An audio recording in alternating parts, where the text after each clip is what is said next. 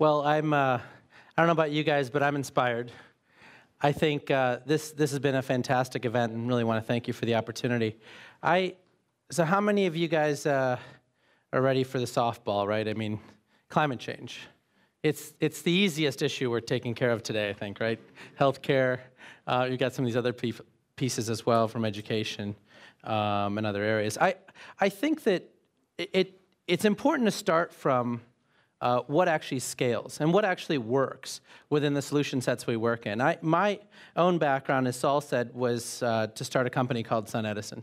I started caring about climate change and, I guess at that point, energy back when I was 16 years old. So, we're looking at 2020 to be the goal of the carbon war room. So that would be 30 years ago, basically, that I started thinking about this, right? So from 2020 back to 1990. So it will have been 30 years when we actually get to 2020.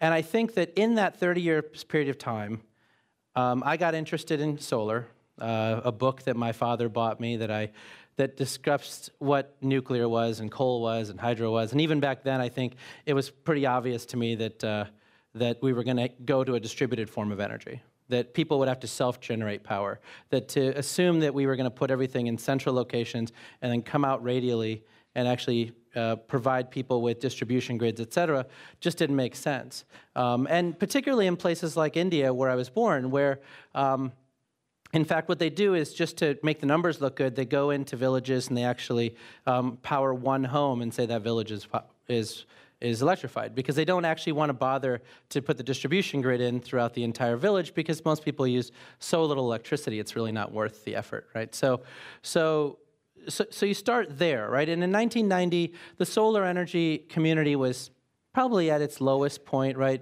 Reagan had shut down the tax credits in the US, Japan and Germany still hadn't launched their program, so they were sort of in this R&D phase, right? NREL or some of the other, sort of research institutions probably had money still going in. They probably were selling solar panels to satellites, and that was probably the biggest opportunity. And then around 1992, Japan launched their 100,000 roof program, and Germany launched theirs in 1998, and today everyone knows what a feed-in tariff is, which is mind-blowing to me. And we just kept going. And what I realized is that I started working for AstroPower in the summer of 1995, and then worked at a wind energy company in 1996. And what I found was when I talked to people, nobody wanted to pay for 20 years of energy up front.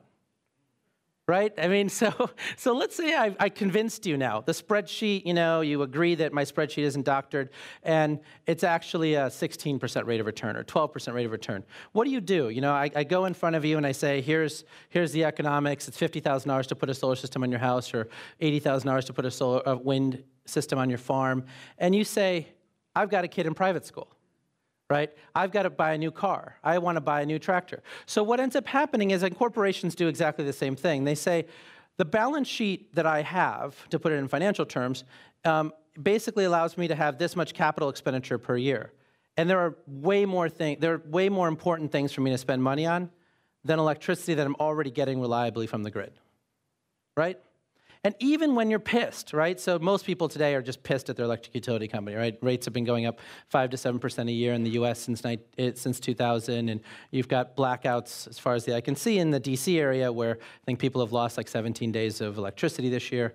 And so you start to have this thing where people actually hate the electric utility company, and still they can't really move forward. So what we did was we started a financial product at SunEdison that allowed you to just sign a 20-year contract to buy the power at 10% below what you were currently paying for electricity from solar. We put the system on your roof. We actually pay for the whole thing, and we make sure it's maintained, et cetera. The same kind of service you come to expect from your electric utility company. What happened? Solar took off. And today, 90% or so of all solar that gets installed annually, which is around $55 to $60 billion this year, will come from a finance solution. Right? And now even the most intractable people that I talk to say, yeah, you're right, solar is actually going to make it. It may take until 2020 or so, but solar's actually going to make it. It's going to be self-funding, won't need subsidies. The economies of scale are coming down, and it's going to take off. Even the IEA, which is my arch nemesis, says now that 25% of all primary electricity will come from solar by 2050. So you start to see that financial products is really the key to infrastructure. Right? Same thing's true with water, right? We heard earlier today from one of the speakers about how sparked, I think, about how we got a water well put in and it had to bounce over to San Francisco and then back. The challenge with water is actually not that there is this lack of desire to give people access to clean water. The challenge is it's a crap load of money. Right? I mean, it's a crap load of money. How much does it cost to actually solve climate change? From the World Economic Forum to Davos, it says it's $550 billion a year. Right? $550 billion a year. Let's put that in perspective. There's about $125 trillion of private capital. Right? Something on the order of 50% of that is in concentrated hands, like high net worth individuals, sovereign funds, and pension funds. So of that, the pension funds probably hold around 30 trillion. The sovereign funds around 5 trillion, and the balance of that 50% was with high net worth individuals. So it's not a lot of money, right? It's 1%, roughly, a 1% shift.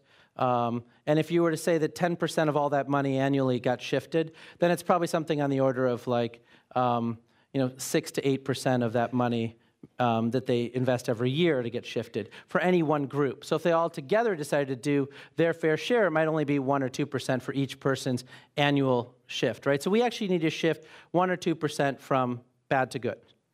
1 or 2% from bad to good.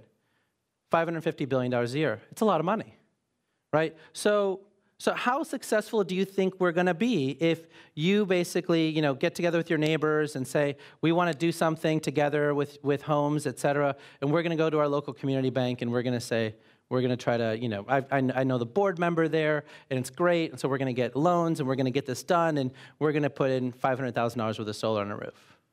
You're not going to be successful.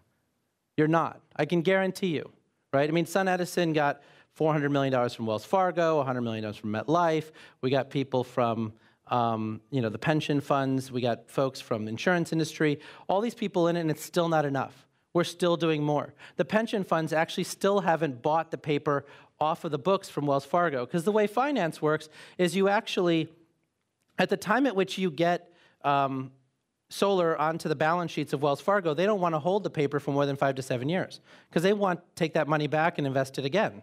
So they actually need someone else to sell it to. Pension funds aren't buying it yet. There isn't a secondary market for solar paper yet, even though it's a $55 to $60 billion a year business, right? So one of the points of the Carbon War Room is that individual action is necessary but insufficient, right? So it's important to note that everyone here buying a Prius isn't going to solve it. Right? And I think it's critical because we spend the vast majority of our money on hearts and minds.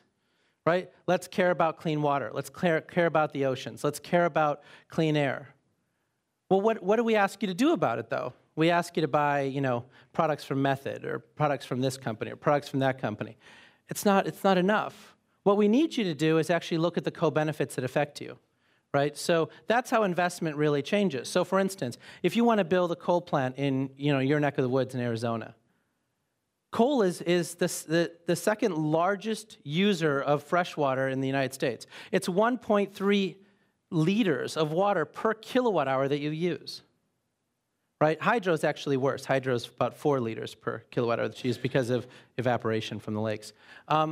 So the question ultimately is, if you're in a water shortage situation, which the vast majority of Americans and many people around the world are, then why do you allow a coal plant to be built next to your town? It means that another 10,000 homes actually can't be built in your town because there's not enough water for both.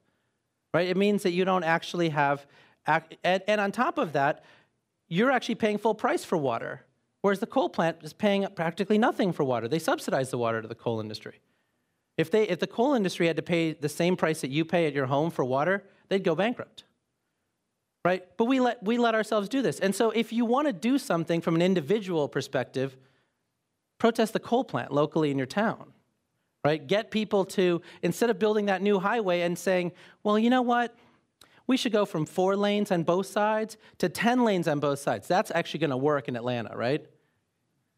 Right? So instead of actually spending billions of dollars on the stupid, actually get involved. Right? And don't buy an electric vehicle or a Prius. Get them to actually put in public transit instead of actually expanding the highway.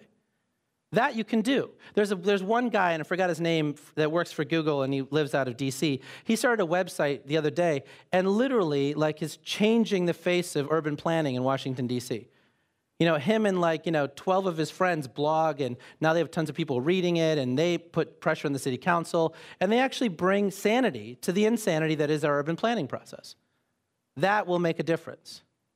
You buying a Prius isn't going to make a difference. And the reason it's not going to make a difference is we sell 10 million cars a year, let's say, in the US. 100,000 of those vehicles per year are Priuses. 10 million cars bought every year, 100,000 are Priuses. So how many friends are you going to get to buy a Prius? Right? You know, I mean, it's just not going to get there. And it hasn't scaled. In the last 4 years, the number of people buying Priuses hasn't changed one iota. Like, it scaled pretty fast, and then, like, 4 years ago, it got flat. So the question ultimately comes back to, what actually will get us to change in a massive way? Is it a Hearts and Minds campaign? I mean, that's working, right? Every generation of children are actually far more green than their parents and then their grandparents, right? So that's happening. But that's generations. Every 20 years, we're going to make some difference. What actually works now? And what we found was that greed works now, right? Right? And so the fact that I made a ton of money on SunEdison, people are like, fantastic, I want to do what that guy did. Right? So there's like 150 other companies around the world that want to copy what I did, and so we've got companies doing solar services in India, we've got companies in Bahamas, we've got companies in Jamaica, and they all basically downloaded the business plan case competition that we won and said, hey, we're going to copy that thing. And I get emails from them on LinkedIn and said, hey, Jigar, can you help me? And I'm like, of course. I mean, in fact, this problem is so massive that we need 10,000 companies to do the same thing. Right? And so this is fantastic. And, you know, so I go back and, to what, Michael Douglas said, and said, greed is good. And I think we should actually embrace that. And it's a big problem, right? Because we're spending, let's say something on the order of $1 billion in the last 2 years on this, getting a climate bill in the US and Copenhagen and trying to figure out a way to tax the Australian mining industry. And they all didn't work, right? They didn't work. And the reason for that is because people fundamentally believe that today the solutions that we're trying to push on them is, one, not their problem, because they don't want to spend money off their own balance sheet to actually make a difference. I was talking to somebody within the Obama administration who was on the National Economic Council, and said, Jigar, you got to explain this to me. Why should I invest in energy efficiency? And I said, because it's cost effective and you don't have to use debt from the US balance sheet and move this forward. Yeah, but why do we have to get involved? It's a 20% rate of return. I said, well, why aren't you doing it on your own house? Your president actually our president basically gave you a 30% tax credit to do it in your own home. It's a 25% rate of return to do your insulation, et cetera. He's like, well, I got a kid in private school. I was like, so Walmart has a kid in private school too. I mean, that's the way it is, right? And people say to me, but Jigar, no, they've got so much money. No, they don't. That money is always more valuable to them on buying another company in Brazil, trying to figure out a way to make their stores a lot cleaner and the lighting better. Whatever it is that they want to do, it's more important than actually saving the world from climate change.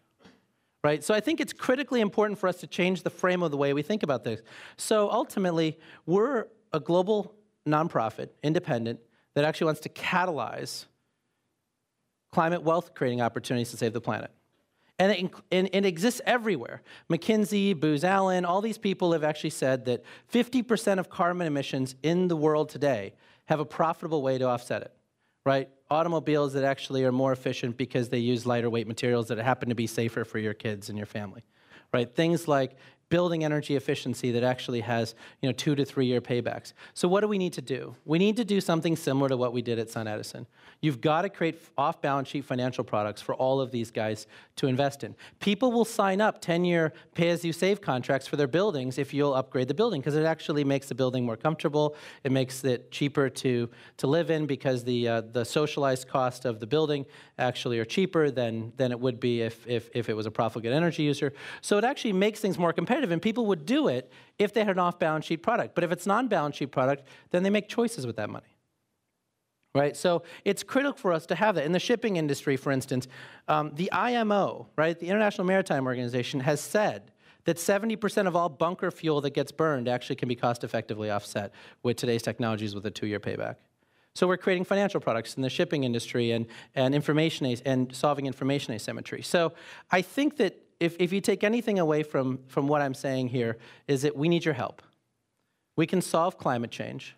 We can do it, but stop bothering with the stuff that isn't going to solve the problem, not in the next 5 to 10 years. What's going to solve the problem is that we actually get involved locally, fix the way that we invest in infrastructure, and create financial products that actually allow people to take part in the solution without using their balance sheet. Thank you.